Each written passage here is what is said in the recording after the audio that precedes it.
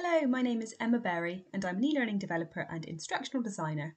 And in this short video series, I am going to take you through some storyline hints and tips to hopefully speed up any processes and solve those little bugs that storyline can sometimes come with. So today we are going to have a look at trigger order and how this can impact your e-learning's functioning. So if you've got an e-learning that's got lots of triggers and variables, sometimes you may find things just aren't running as they should be. So in this example, we've got a quiz-based e-learning here, and as the learner answers the questions, depending on the choices they make, depends on the number of points they get. At the end of the e-learning, depending on the points they have, depends on the character profile they get given or shown. So we've got our variable here, which I've put to display so that we can see this kind of working. And it's set at 0, so it's called compassion score, and this will go up as the learner answers each question. So let's just try it out to begin with and see if it is working.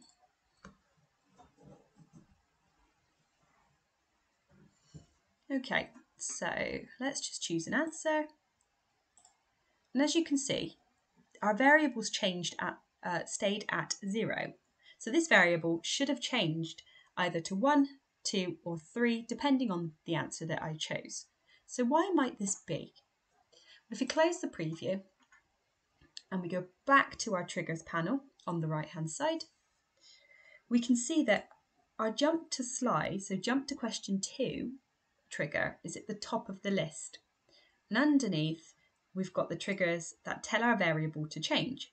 So to set our variable to 3, 2 or 1, depending on the answer. So you can think of trigger list a little bit like an instruction list. Storyline is going to go down these one by one in this order. So if we're telling Storyline to jump to the next slide, it's doing this before it's actually had chance to change the variable. So this is really easy to amend. Just click on your trigger and just drag it down the list to the bottom. So now what we can see is that when the user clicks submit, it's going to change our variable first before we jump to the next slide. So let's test this now and check that it's working.